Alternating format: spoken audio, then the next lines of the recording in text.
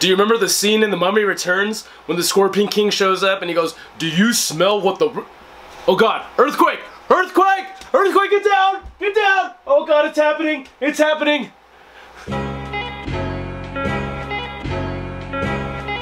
So let's talk about San Andreas. San Andreas is a new disaster film starring Dwayne "The Rock" Johnson. Do you guys see the people's eyebrow? Do you see it?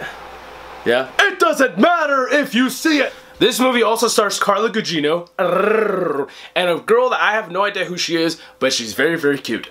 Also starring is Paul Giamatti, who plays the smart scientist, because every disaster movie needs a smart scientist. It's a very simple story to follow, actually. A giant earthquake, the largest earthquake ever recorded in the history of mankind, strikes California, and in the middle is The Rock and his torn apart family. The Rock has just one mission in this entire movie, is to get to his baby girl. So him and his divorced wife team up to go after her and find the daughter. In the meantime, they get into some crazy, chaotic situations. So basically, San Andreas is this giant special effects extravaganza with some really good special effects and also some kind of cheesy special effects, like at the very beginning of the movie. It shows a car just literally just going da da da da, and I was like, okay, that looks pretty bad. I really hope the rest of the movie's not like this. And the rest of the movie is actually kind of like, some of the special effects were pretty terrible. Some were actually really good when they're going against the giant freaking wave. It's like, oh damn, the special effects, the CGI look really, really good. It looks very believable. But when they, you know, go through it, I was like, you guys should be pretty fucking dead. Like,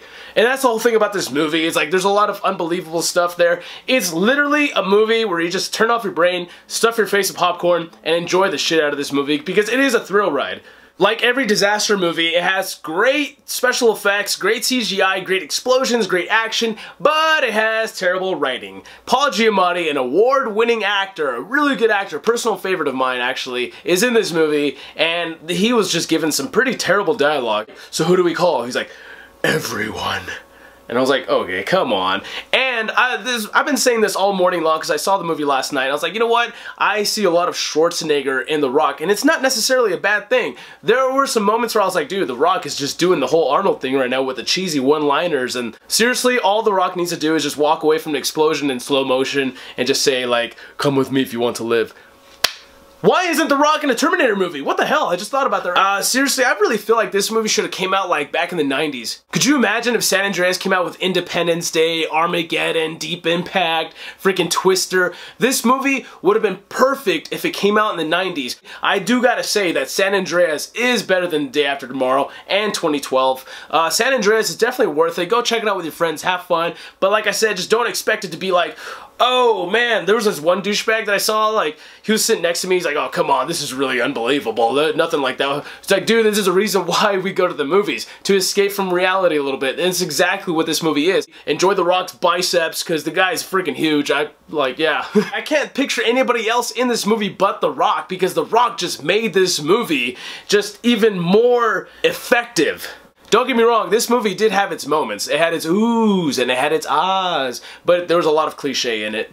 Like every disaster movie in the past, we're just waiting for the big event to happen, and then you have your slow, boring parts, and that's a good opportunity for the writers to develop the characters. You do end up caring about The Rock. Is he gonna find his daughter? Is he not? Or what's going on with that?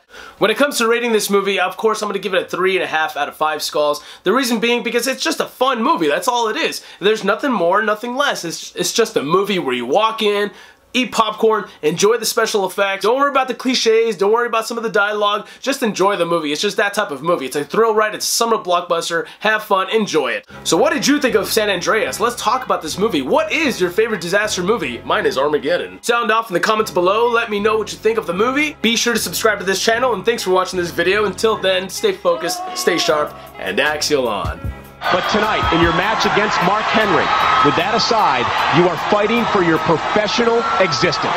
Well, you're going to be fighting to get the Rock's foot out of your ass with your stupidity.